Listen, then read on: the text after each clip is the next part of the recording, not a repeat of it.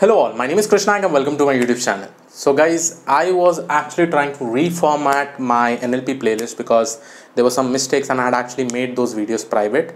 So now you'll be able to see the videos, and if you want to actually see the link will basically be given in the description of the NLP playlist itself. Right, now let us go ahead and try to understand the first thing that is called as stemming and lemmatization. And one important thing about natural language processing, guys, over there all our input data will be in the form of text data, right?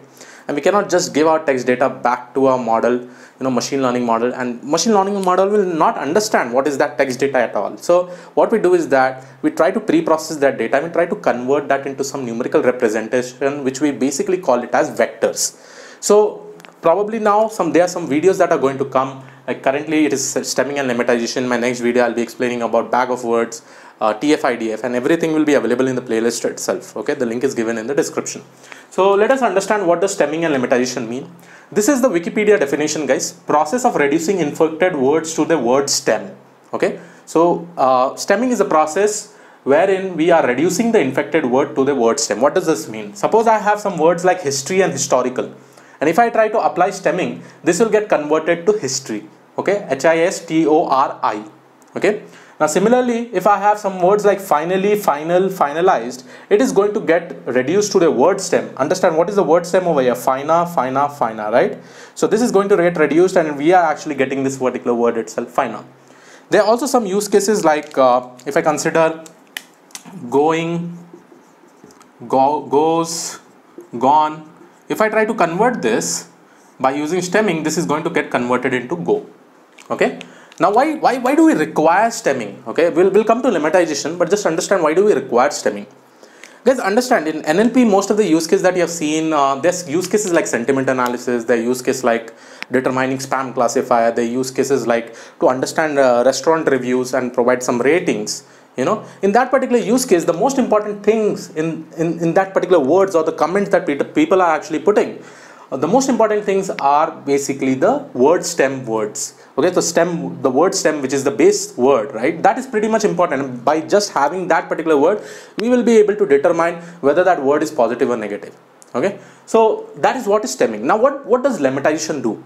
Lemmatization also does the same thing, but it converts that word, and whatever word we are getting, it is a meaningful word, basically understood by human being. It is a meaningful word. In this particular situation, you can see history and historical get converted into history. HISTORI.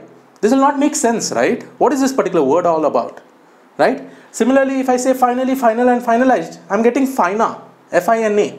But whereas if I apply lemmatization, here I'm actually getting final, right? And this all is possible by using a library which is called as NLTK.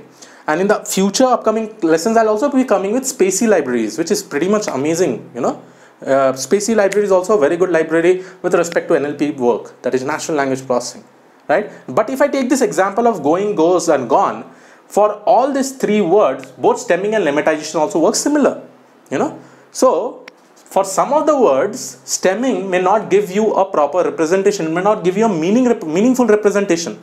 The human being will not be able to understand. Whereas lemmatization is focused on giving a representation which is quite more meaningful. Now, understand the basic difference between stemming and lemmatization. The first difference is basically lemmatization, when it is converting or when it is giving another form of the word, it will definitely have some meaning.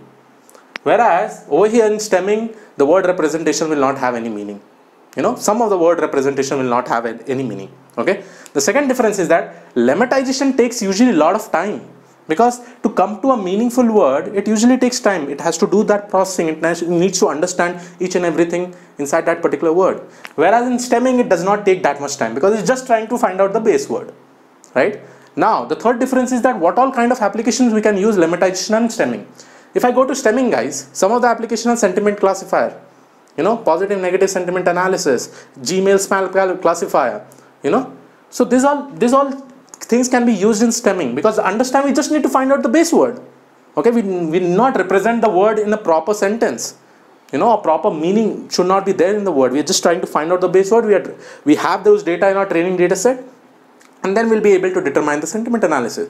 Where is lemmatization used? Lemmatization can be used in chatbots, it can be used in question answer application, because the response that a human gets from those applications is meaningful, right? So we need to have that meaningful representation, right? So I hope you have understood about stemming and lemmatization. My next video will be with respect to bag of words, how we can actually implement bag of words, you know, with the help of NLTK library. That whole working, I'll be showing you how it works. I'll be taking a very good example, and what all things are computed in bag of words I'll be showing in this particular board itself. So yes, this was all about this particular video. I hope you like it. Please do subscribe to the channel if you're not already subscribed. I'll see you all in the next video. Have a great day ahead. Thank you one and all. Bye bye.